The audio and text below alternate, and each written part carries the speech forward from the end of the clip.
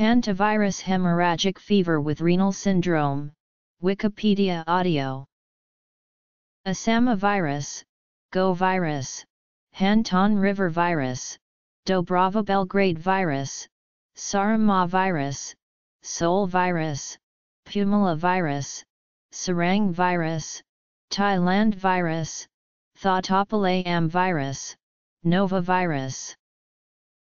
Hantavirus hemorrhagic fever with renal syndrome is a group of clinically similar illnesses caused by species of hantaviruses from the family Hantaviridae, in the order Bunyavirales. It is also known as Korean hemorrhagic fever, epidemic hemorrhagic fever, and nephropathies epidemica. The species that cause HFRS include Hantan River virus, Dobrava Belgrade, Sarama, Seoul, Pumala and other hantaviruses. It is found in Europe, Asia, and Africa.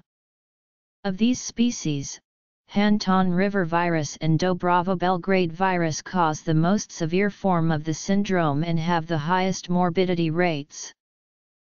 Both hemorrhagic fever with renal syndrome and hantavirus pulmonary syndrome appear to be immunopathologic, and inflammatory mediators are important in causing the clinical manifestations.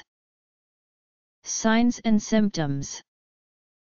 Symptoms of HFRS usually develop within 1 to 2 weeks after exposure to infectious material, but in rare cases, they may take up to 8 weeks to develop. Initial symptoms begin suddenly and include intense headaches, back and abdominal pain, fever, chills, nausea, and blurred vision. Individuals may have flushing of the face, inflammation or redness of the eyes, or a rash. Later symptoms can include low blood pressure, acute shock, vascular leakage, and acute kidney failure, which can cause severe fluid overload. The severity of the disease varies depending upon the virus causing the infection. Hantan and Dobrava virus infections usually cause severe symptoms, while Seoul, Sarama, and Pumala virus infections are usually more moderate. Complete recovery can take weeks or months. The course of the illness can be split into 5 phases. This syndrome can also be fatal. In some cases, it has been known to cause permanent renal failure. Transmission by aerosolized rodent excreta still remains the only known way the virus is transmitted to humans. In general, droplet and/or fomite transfer has not been shown in the hantaviruses in either the pulmonary or hemorrhagic forms.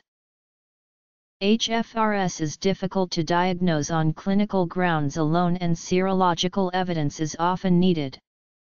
A 4-fold rise in IgG antibody titer in a 1-week interval, and the presence of the IgM type of antibodies against hantaviruses are good evidence for an acute hantavirus infection.